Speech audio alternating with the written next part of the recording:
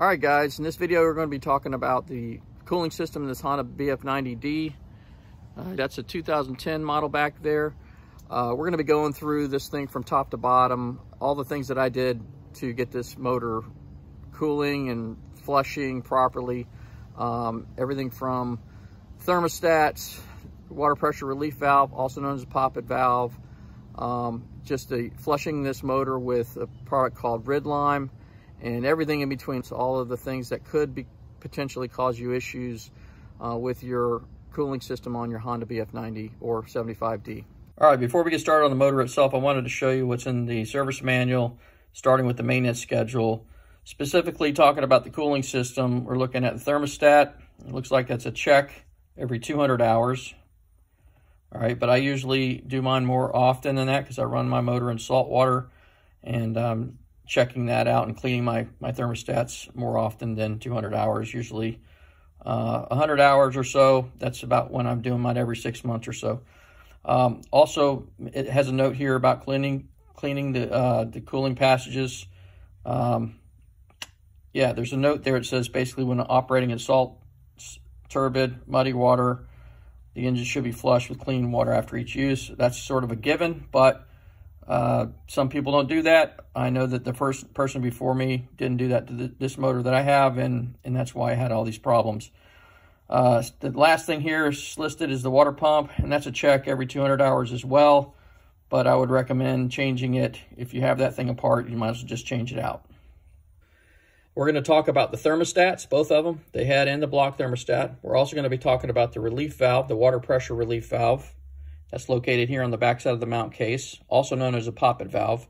We're also going to be talking about the flush valve, which is located here on the starboard side of the mount case, and just basic flushing, the whole entire flushing system itself.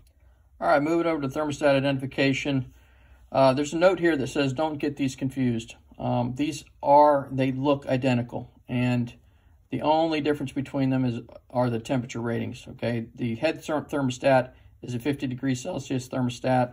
The block thermostat actually have two choices. The normal standard one that comes with the motor is a 60 degrees Celsius thermostat, and there is one for cold water operations that is a 72 degrees Celsius thermostat. What I do to keep getting these confused is I mark mine with a Sharpie, as you see here in the little pictures. This does have a paint mark on mine. It's a little blue mark, but I flip them over. They are marked on the bottom, as you see here. They are marked with the temperature rating, but it's super, super hard to see.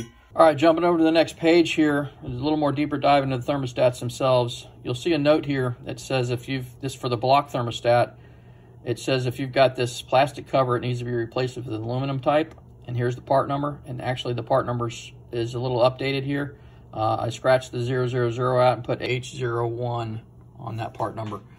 When you're replacing these thermostats, you want to make sure that you have some new O-rings to put in to replace the old O-rings, especially if it's been a while. Definitely have a few of these on standby in case you have some issues with it getting a good seal. I try not to use any type of sealant or gasket maker if I can keep from doing that. Try to just get a good seal without the gasket maker material, so that just keeps you from having to scrape it off the next time you service the thermostats. All right, moving over to the water pressure relief valve, also known as a Poppet valve. That valve sits on the back side of the motor here on the mount case. You'll have to remove the cowlings off the motor to be able to get to this area. Also, this space in here is super tight because there's an oil pump that sits at the bottom side of the motor that's in the way. So you'll have to remove a couple hoses and some things to get to this area. So it's super tight. So it's that bolt there that goes into that hole. That was the one that's difficult to get to. Also, make sure that your valve is oriented properly. When you go back in, put that back in there. Not really sure how you could get that upside down, but they are making a note here to make sure you know which side the valve goes where. Don't see how you could get the cover on without doing it the other way, but they have a note there. So make sure that you replace the O-ring.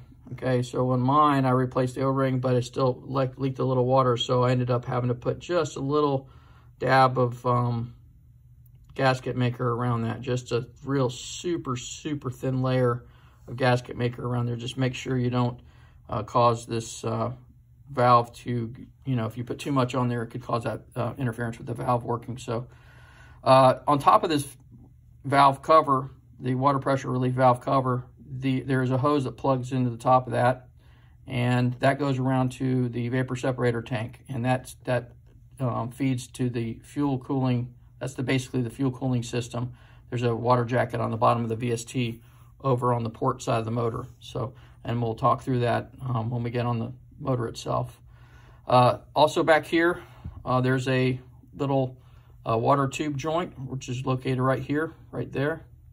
And that feeds the P tube that goes to the back of the motor and pees out of the side of your motor, also known as a water check tube or a telltale, commonly known as the P tube. Okay, so if your system or the engine's not flush or peeing properly, you may want to look at this and see if it's clogged up all the way up to the mount case, because again, we'll get into the mount case a little bit later and in this video, and discuss some of the issues and some of the water flow inside these that could cause issues with things clogging up. All right, jumping over to the flush valve. All right, the flush valve is fairly easy to maintain and service. I would just make sure that your little note here that you may want to be super careful when you're pulling this apart. It has a spring there, and things tend to fly, and I ended up losing my valve in the grass. So just keep in mind when you're pulling this out, and to service it and clean it out, if it's clogged up, or just to service it, that you are real careful, put your hand around this and pull it out real gently. It is sometimes difficult to get this out of the hole up there, but just do what you can to try to maintain control of all the parts and pieces there.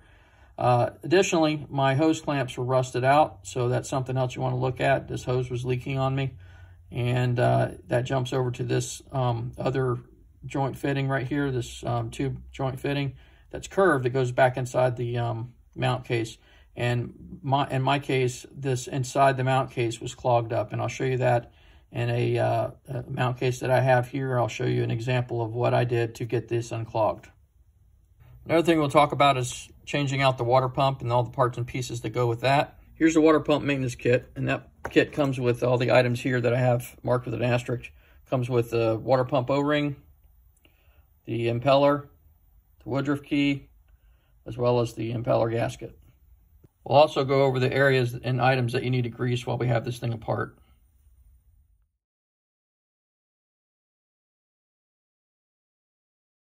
All right, so jumping right into it, on the starboard side, this is where your flush valve goes right here. It is important that you keep that cleaned out, and I'll show you that on the motor itself. But it goes up inside that cavity there, and it comes out here, and that hose jumps over to this hose fitting, and then back into the mount case. And now I'll show you up on the top side of the mount case what that looks like. So that's where that comes in at, right there. All right, a little deeper dive on the flush port side of the motor, and where the flush valve goes here. I wanted to show you, this is sort of what I did to get this cleaned out. Now I used a drill. This is a guitar string that I connected to my drill, and all I did was bore that out until I got it cleaned out, because this wasn't, the entire thing was clogged up.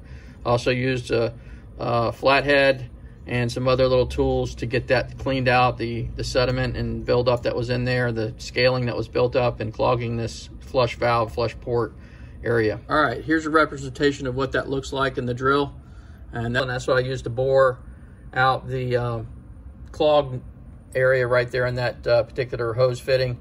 It was completely clogged up inside the housing of the mount case, so I'll show you what that looks like on the other side. All right, with the drill in there, you can see that I've got it all the way inserted all the way through to this cavity here. There you go. Another thing you can do is potentially use as a big syringe, and I rigged this up with a couple little hoses that I had laying around. The syringe set I got off of Amazon, I think, and this hose came with it, and then I found something in the garage here that that kind of helped me whittle this down to a WD-40 little hose there, and that fits great in these in these tubes, because you need something that's flexible that can bend. And you can try squirting some Rydlyme or some sort of descaler, CLR, that sort of thing. I also, on my motor, I did use some CLR and Rydlyme on these to help, you know, loosen things up and get things cleaned out. Also note that I did use, I did try to blow air in there and try to blow that out, you know, using some high pressure air. That didn't work for me. This thing was so clogged up, I just couldn't get anything else to work except for my handy dandy drill and that guitar string.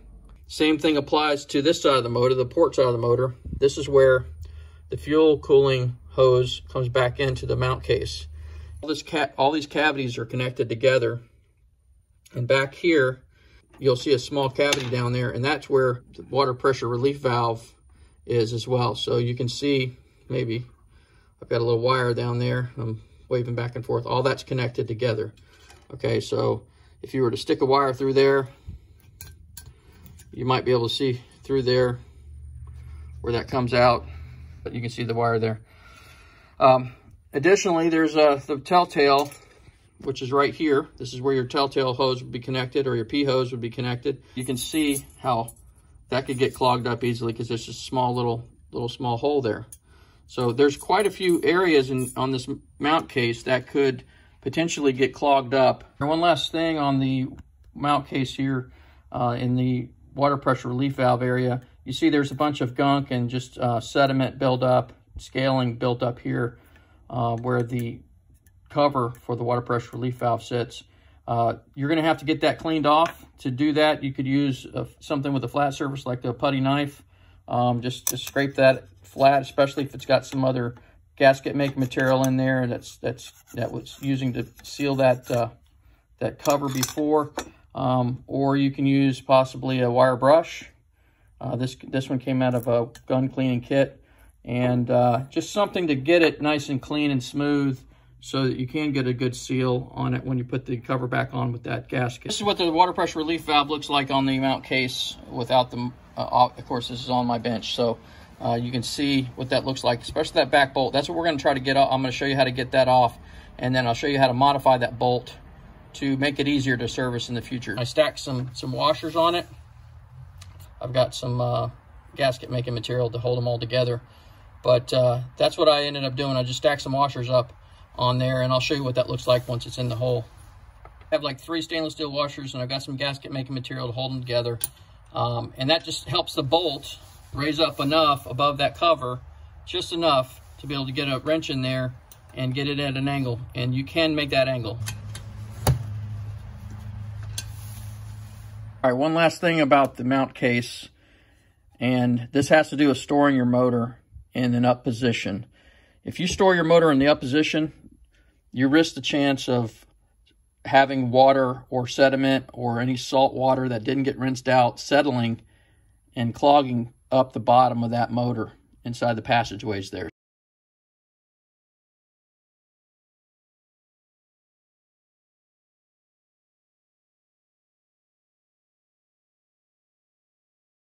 All right, guys, today we're going to be doing our cooling system maintenance on this Honda BF90D.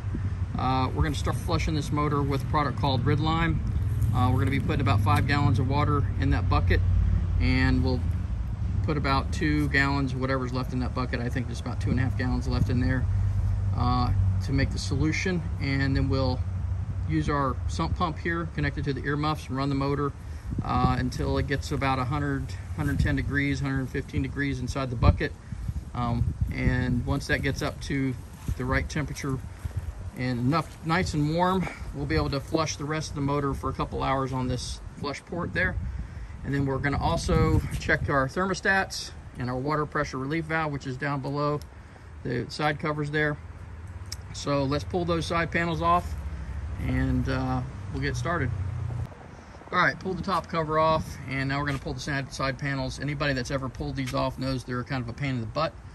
So I'm going to point out the bolts real quick, and that way you know the areas and spots you need to take the bolts off here to get these side panels off. They're 10 millimeter. Most of these are 10 millimeter, I should say. So there's one here. There's one right here. See if I can get a little bit down here. There's one here. and there's one supposed to be there, but that's sheared off, corroded and sheared off, so I'll have to fix that one. There's one here, there's one here, there's an 8mm here you'll have to pull. You'll have to disconnect this manual trim wire connector. I'll show you how to do that. There's a 10mm there as well. There's one here. There's a 5mm hex right here. 10mm there, 10mm there, there, also there. There's one here. Also, there's a little grommet here that we got to pull. I'll show you how to do that. And there's a 10mm there. All right, when you're pulling these panels off, there's a lot of parts and pieces that can fly and you can lose. So make sure that you pay attention to what you're doing here when you pull these out, and set them aside somewhere safe. I usually put mine in the boat so they can't get lost in the grass or on the cement here. So it's just be careful when you start pulling these things off. Things will fly and come off. So just keep an eye out for those. All right, pull this electrical connector off. Just stick your screwdriver. If you can see your screwdriver, that's not where you need to be. You need to be behind the tab. So you get behind the tab, pull the tab, and then you can be able to pull the electrical connector out of there. All right, on the port side panel, once you get it loose, you're gonna have to take off this grommet right here that you see. It's a little hard to do with one hand, but I usually use a screwdriver or something, push that through, and it'll come right out of there. All right, push it through, and then it comes loose. Again, a reminder, make sure you put your side panels in the boat or something, just to make sure you don't lose anything. Again, these little parts and pieces, even these little washers, grommet type washers, standoffs, they fall out as well. So just be careful so you don't lose anything. All right, we got our bucket full of water. There's about 6 or 7 gallons in there. We're going to test our sump pump to make sure it's good and working, because we use these seasonally. It's not all the time, but these sump pumps also have an issue where these things are designed for a lot of water flow and not a lot of water pressure. So just keep that in mind. So what I'm going to do to make the sump pump work properly, what I've discovered is I've got to pull the valve out of here so that it doesn't provide a lot of restriction. And then I'm going to also pull this head thermostat just to test it again, just to crack it and make sure water's flowing through. So I'll pull the head thermostat again to not provide restriction, and that we get water from the bottom down here in the mount case all the way up to the top part of the motor. All right, to remove this flush valve, I just loosen the bolt up enough, and then we'll pull it out. Just make sure you don't loosen this all the way up, because there's a spring in there and a valve in there that'll fly all over the place. You'll lose it. All right, got the bolt off. Real slowly pull that out of there. Make sure you don't lose it. And we'll set that aside here for a minute. We got our flush valve out here, and we went ahead and reconnected and reseated our cover. All right, pulled our head thermostat out, sitting right here. Doesn't look too bad in there actually, and I put the cover back on. And what I'll do is hook this up and turn it on, and then we'll crack this head up thermostat cover just enough so we can see if water flows out of there. Got our sump pump hooked up, and everything is good to go. We're gonna go ahead and give it some power.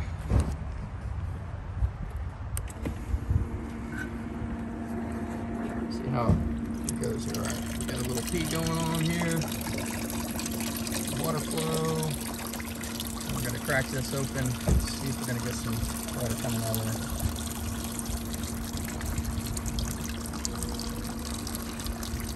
there. There we go. We're good on that. Again, this is just a test to make sure that this is working, and that we do get water flow all the way to the top of the motor before we get started. All right, we reinstalled the flush valve. We reinstalled the head thermostat. We hooked up a little hose here to the telltale water check tube, a little spare check tube that I had.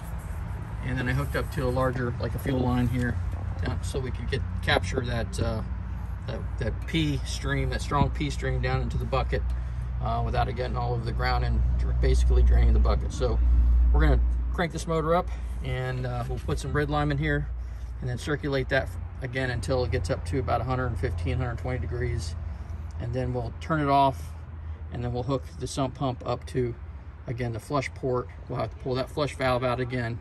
We'll pull our thermostats out again, and we'll run the rest of the day, a couple hours probably on the flush port, just to make sure we get a good flush on this motor with our Rydlyme.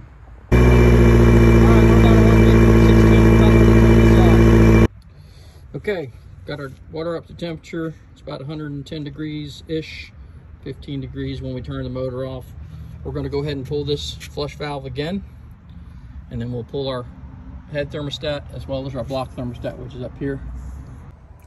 All right, went ahead and removed this flush valve already. It's just sitting over here again on our little bench here. And we went ahead and removed the cover for the head thermostat. As you can see, it's still hot, it's open. So that's a good sign. We know that it's working.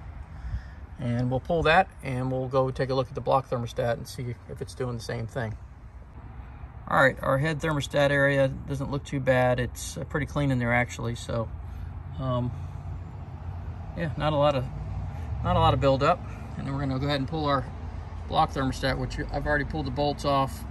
And then I filed out a little groove in here just so I can get this thermostat cover off easy. So it's a little challenging sometimes to get something in there to pop it loose. Since it's aluminum, it fits a lot tighter than the plastic ones. So you can see I can crack that and get it open. All right, I went ahead and pulled the thermostat. Looks like the valve is cooled off enough so it's not sticking up. But the cover looks good. Again, I put a little groove in my cover just so I could make it easy to get that on or off when I need to service it. And this doesn't look too bad in there either. It's got a little bit of sediment, but not too bad. I don't know if you can see that or not. We'll get it all cleaned up. All right, went ahead and put the head thermostat cover back on as well as the block thermostat cover back on, tighten those down. And what we're gonna do now is turn this sump pump on, running it through the flush port, and we'll do that for let it run for a couple hours. We'll turn everything on and it's flushing away with that warm solution. And what we'll do here, we've got our thermostats, and we'll drop them in the bucket and let them get cleaned while they're just sitting there. So again, as a test, what I like to do while this is running, just to make sure that everything's good still, I'll go ahead and loosen this cover up a little bit. I've got it hand tight so it's not hard to take off. And I just loosen that up enough just to see some Rydlyme flow out of there to make sure it's getting to the top of the motor, and it is. We'll tighten that down and let this thing run. All right, we're about an hour into this flush. As another test you can do it, I went ahead and pulled the thermostats out of the Rydlyme there, and they look good. They're nice and clean now. And I went ahead and made sure that we marked them properly. So this is a block thermostat, and you can see, I don't know if you can see that or not, but that's 60 degrees Celsius thermostat. And this is the head thermostat, and that's a 50 degrees Celsius thermostat. And what I did here is I heated some water up. Let's see if I can get that. About 145 degrees. I'm gonna drop these in, make sure they open up, and we'll see how that goes. All right, so the head thermostat's fully open, and the block thermostat is partially open, but they look good. So that, right, because this block thermostat is right at 140 degrees, is right at that temperature rating, 60 Celsius. So this is a good test. Another thing you want to do while you're flushing this thing with Rydlyme is check your water flow to your VST. All right, so this water jacket here. This is your fuel cooler, okay? So you're gonna wanna make sure that this water jacket is getting proper in and out water flow. And it's not too hard to test that. The easiest way to do it, you can pull your hoses off here, or you could just pull your hose right off the mount case, in which case the water's gonna flow out towards you. The water's gonna flow into the jacket up here, and then back out over on this hose here. You can't hardly see it. And that's gonna go to your water pressure relief valve, the top of your water pressure relief valve up here. Okay, so that's that hose right there. So an easy test is just to pull the hose and make sure you get out of the way before you get sprayed. You don't want this stuff in your eyes. And then put it back on. So you got good flow coming out. Then you can come over here to the water pressure relief valve and pull that hose off. Hard to see. Make sure you got some water flow coming from there. Put it back on. All right, it's been a couple hours and we're running out of daylight here, so we're going to turn this thing off and disconnect the hose, the green hose here, and we're going to hook up the regular house hose here and flush some fresh water through it. Make sure we're good. We'll empty this container and see how much gunk we saw, that stuff, sediment that we see in the bottom of this, just to see what we got out of it. I've flushed this several times before in the past, so we may not have very much in there, but I can show you some pictures of the other times I've flushed this motor, and it is a mess. So I've done a lot of work trying to get this motor cleaned out, especially all the stuff that was clogged up in that mount case. All right, this looks pretty good actually. Compared to some other previous flushes, this is actually looking really good. So yeah, we came a long way with this motor for sure.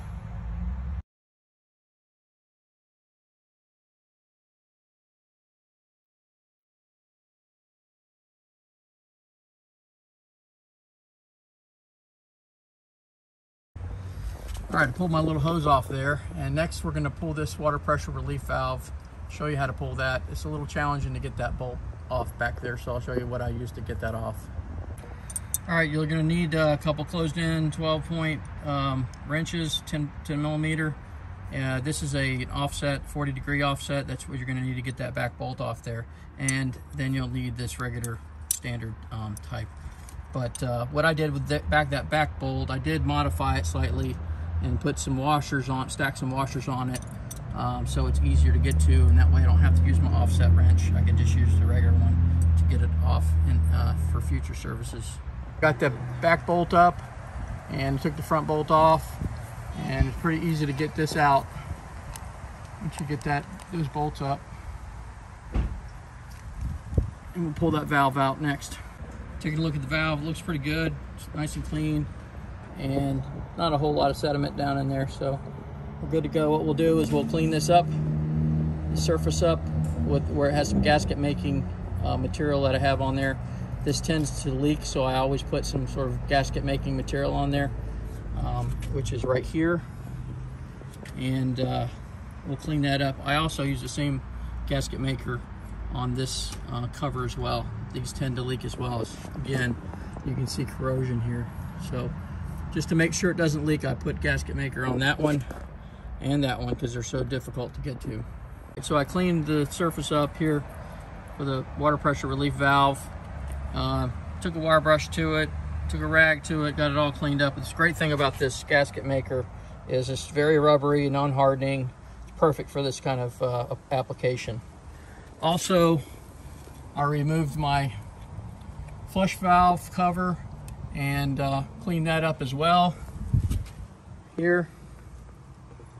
And we are going to apply just a small amount, very thin coat on the cover here, as well as the surface here around the cavity there. So we'll put a very small amount, make sure that it doesn't interfere with the functioning portions of the valve. All right, I put a small, super thin coat of gasket maker on the surface of this cover area, and then what I'll do is reinsert the valve, and I'll show you what I do on that back bolt, so it makes it easier to service in the future. I reinserted the valve, it's in place, this looks good, and here's the cover. We're getting ready to slide that in there. I've got the bolt on the back, in the back hole already. As you can see on this bolt, I've stacked up about 3 stainless steel washers, and that helps get that bolt up just above this cover so you can get a regular closed-in wrench on it and without having to use an offset. So it's just a lot easier to get off. Also on this cover, make sure your O-ring's good. And this one is fairly new, so I'm not going to replace it. But in the event that you do your normal services, you may want to have a few of these on hand. This gasket, or this O-ring gasket, is the same on this water pressure relief valve as it is up here on the thermostats, both of them. So same part number for all three. Also, make sure you grease your bolts up. Anything that touches or near water on these motors, you got to grease the bolts up.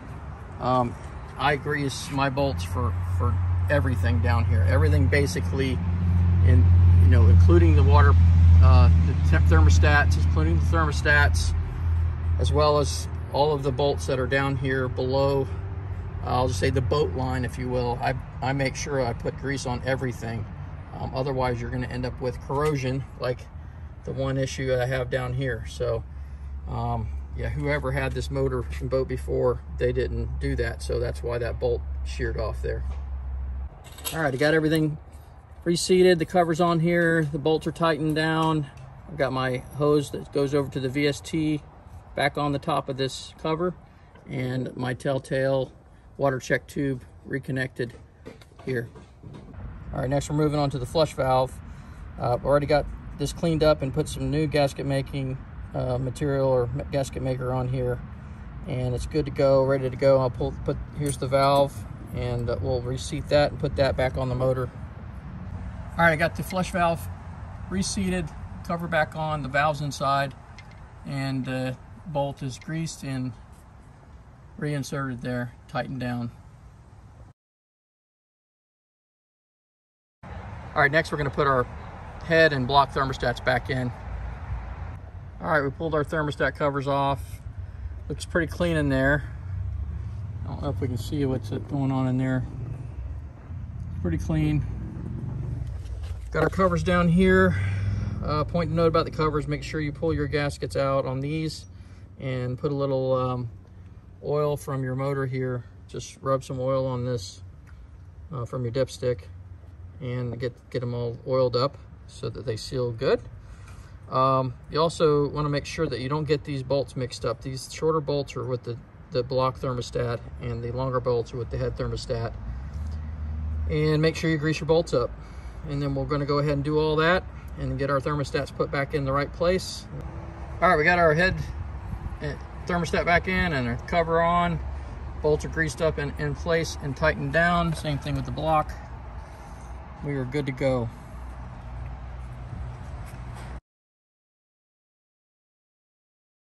All right, we hooked it up to the house hose to the flush port. Just to make sure that we're good on this, we flushed everything out in here. Again, making sure that the valves are working properly. Our valves are in place, as well as the thermostats. And the house hose pushes enough pressure to be able to have all those valves in place and not have an issue pushing water out of the motor. So that's a good thing. All right, no issues that I can see. Looks good.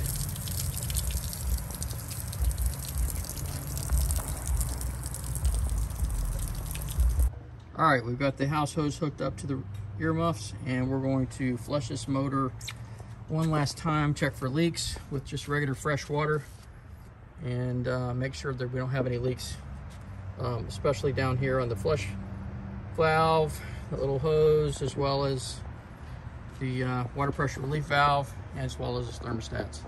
All right, we got this thing hooked up. Checking for leaks. All is well. Nothing there. Nothing there. Nothing back here. G-string. On that side. All looks good. We already ran it up to higher RPMs just to make sure it's all warmed up. All right, moving on to the water pump. We're going to change that out, show you what to do there. So far what I've done is I've loosened up these two bolts on this side. I've also taken the cover off of this plate here, which is right there. These are 14mm bolts, by the way. And I've also loosened up these two, and I pulled it off just enough so you can, got a little crack there. All right, we got the lower unit off. Everything looks pretty good. Taking a look inside here just to make sure that we don't have any super crazy stuff going on. All looks well. We'll grease all that up, as well as these gears for the drive shaft and shifter.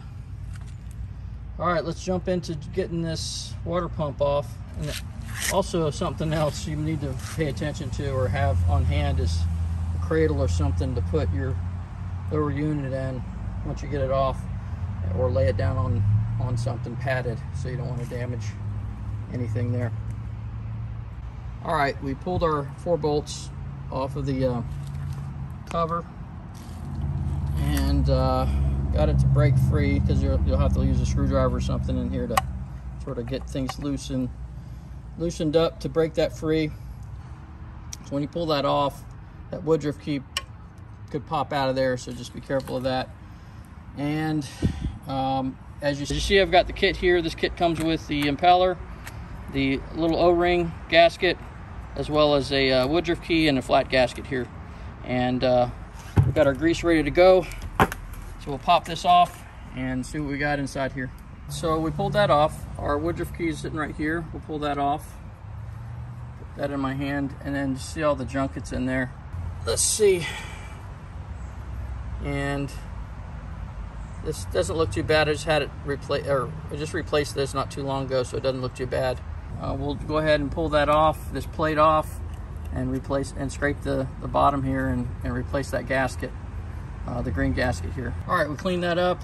It's nice and smooth now. I did that with a wire brush, as well as a little razor blade scraper there.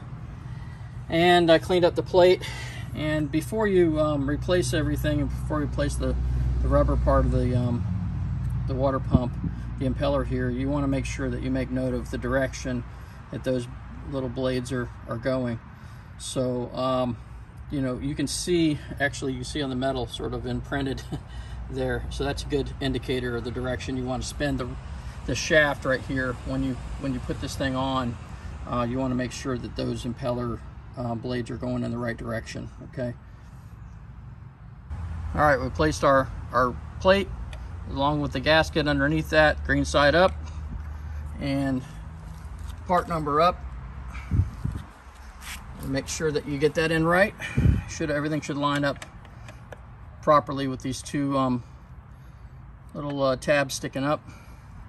We're going to put the impeller on next, and as you see there's a little groove there for the woodruff key. The woodruff key is going to sit right here in this little flat surface, the flat side to the surface, of course. The woodruff key is going to go into that little groove. The top side of the impeller doesn't have a groove on it. As you see here, it's covered up. So the bottom side is where you want that groove. So we're going to slide that over the shaft, put the woodruff key in place, and slide this impeller over the woodruff key. That's how it's supposed to go. And that slides down just like that. Okay, we greased up our gasket here, a little rubber O-ring, as well as just a real super light coat of grease on the inside of this housing, just so we can make the impeller easily turn and fit into its place. All right, put the cover on and turn the shaft to the right. I can't do that and hold the camera at the same time, but we're almost down in place, and that's what's next. We'll go ahead and finish turning that and putting it in place and put the bolts on. All right, we tightened things down, got our bolts on, we tightened them snug, didn't wrench down on them too hard. They're just fairly tight. Put a little grease on here, put a little grease on the shaft, as well as the splines there, as well as this gear shifter shaft as well. And we are ready to put this thing back on the motor.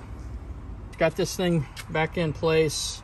You can use this vice grip to kind of help guide all those gears into place, especially the shifter gear. Sometimes it's doesn't line up exactly right, so having a pair of vice grips on hand helps with that.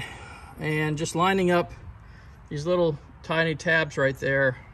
There's one at the top and one at the bottom, and just holding it in place and getting it lined up, and getting a couple bolts on both sides started, as well as the center one here, is the easiest way to get that back on. It's not easy, but it's I guess the best way, most efficient way. And then you can tighten these bolts up after.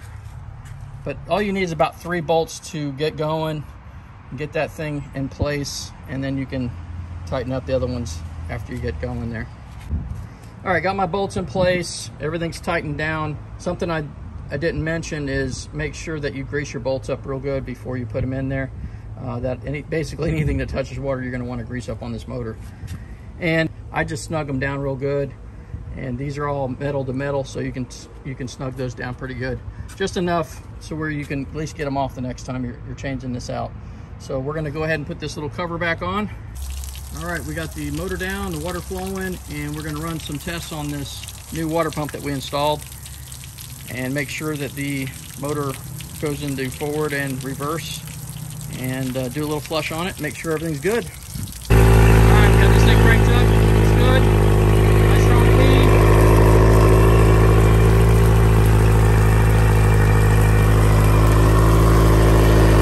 Check everything, make sure we don't have any water leaks.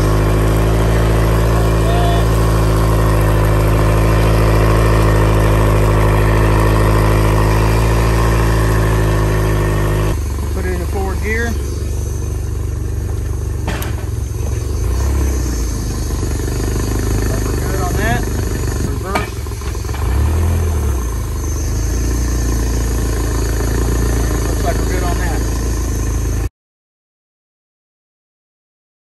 All right, everything's looking good, so we're getting ready to put the covers on, but I want to reiterate making sure that your bolts are all greased up. And again, anything sort of below the boat line, or especially below this line here, this gasket here, making sure that it's sprayed down with some WD-40 or anti-corrosion spray of some sort, just to save yourself from the hassle of things corroding up. And as you can see, there is corrosion, so you want to make sure you can do everything you can to save these motors. As you can see on this motor, it's had several leaks over the years, and there's corrosions built up in various spots. Also want to make sure that, again, spray your bolts down. I use WD-40 on a lot of stuff, but making sure that your telltale is connected well in the back, otherwise you're going to end up having water spraying inside your motor, and you're going to have issues like this. All right, before we put the cowlings on, one last thing I like to do is spray this motor down on the sides and bottom of this motor with WD-40, and usually below this gasket line where the covers sort of seal on there. And so just to keep everything kind of lubed up, and just an anti-corrosion measure all the way around the motor. So I'm going to go through that process, and I'll wipe it down with a rag, any excess up with a rag, just to make sure we're good to go. All right, one thing about the cowlings. Putting the cowlings back is not always easy. Everything has to line up. This side here has to be kind of lined up. It's got to go back in the groove. You got to plug this back in. Don't lose these clips right here. These clips fall off. They're important because that's what holds the cowling on, at least the top part, that cover there. There's also a clip like that back here on the inside of there, and when you put the cover on, sometimes it slides. So getting this lined up so that you can get your little hex bolt back in here is a challenge. So getting all of this lined back up, what I usually do is put it in, go around and make sure the things are kind of lined up and snapped in the right place. I don't tighten them down, I just leave them loose. And sometimes I have to tilt the motor to one side to get to this side when I'm working on it, and I'll go around and work on the other side. So don't tighten anything down until you get everything kind of in place where it needs to go. All right, so we got the cowlings back on, and things are good. Things are tightened down. I went around and tightened all the bolts down again, double checked everything. I think for the most part, we're done with this maintenance. Just again, when you're putting these cowlings on, I always go I'll work from the top, and then I'll start popping it down below. So usually lining up with these two little grommets there, same thing on this side. Try to line that up, and then I'll line the back as well as the front, and then I'll work on the bottom. So it is not fun doing the cowlings, I can just tell you. But everything's good, and we're gonna clean up. We'll put the top back on and pick up all the tools. It's getting late. We'll call it a day.